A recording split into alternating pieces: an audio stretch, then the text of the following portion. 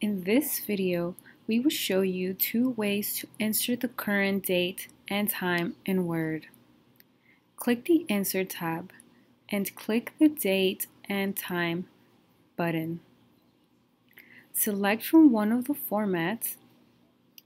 If you would like for it to update automatically, click the Update Automatically checkbox and click OK.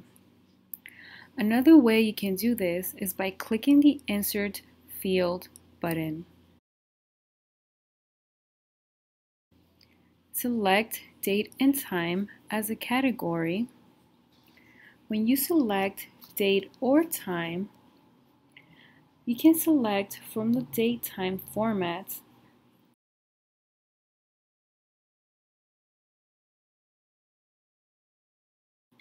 Click Add to Field, click OK, and click OK. If you like this video, give it a thumbs up.